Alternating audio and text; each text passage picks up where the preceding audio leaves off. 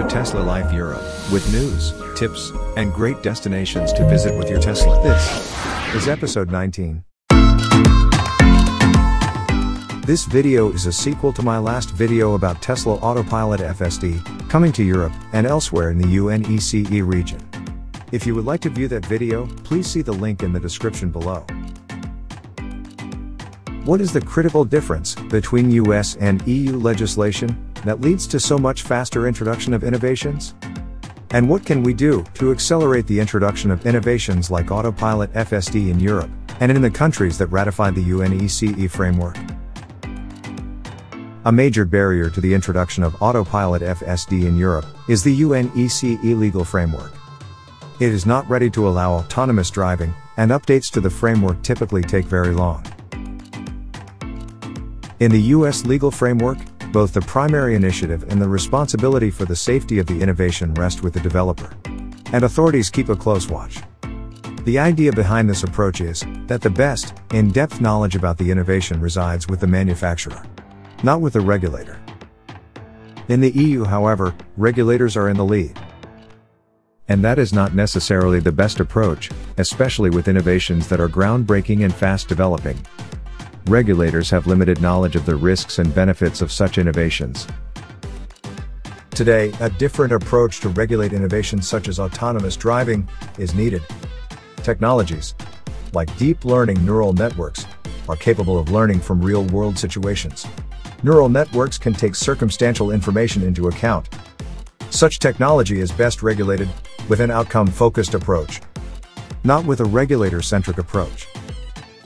A major drawback of the EU regulator-focused approach is the fact that the regulator is the single responsible entity.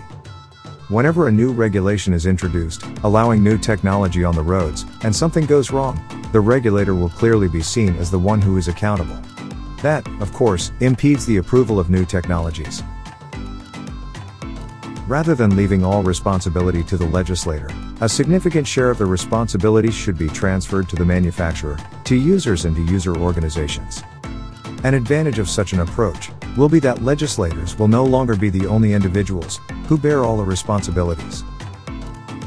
In the EU, you can find the concept of an outcome-focused approach in other areas, such as healthcare.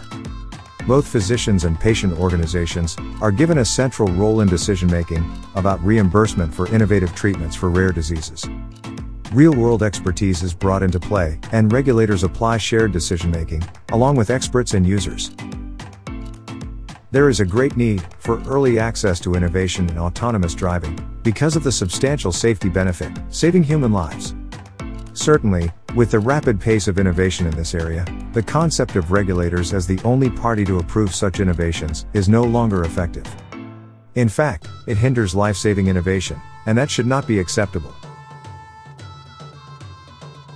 You can help to bring this idea to the attention of the Ministry of Transportation in your country. Send an email and ask for an outcome-focused approach when approving autonomous driving. Improved traffic safety is at stake.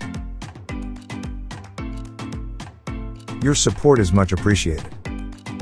Meanwhile, while rolling out FSD in the US, Tesla is testing the software in other regions in shadow mode. Shadow mode allows the collection of valuable video data that can be used to train and test the neural net's decision-making in cars, without linking those decisions to real actions. Tesla is prepared to come to Europe. Let's hope we can use FSD soon. That's it for now. Meanwhile, stay safe and stay tuned. And please click subscribe to be notified of new videos.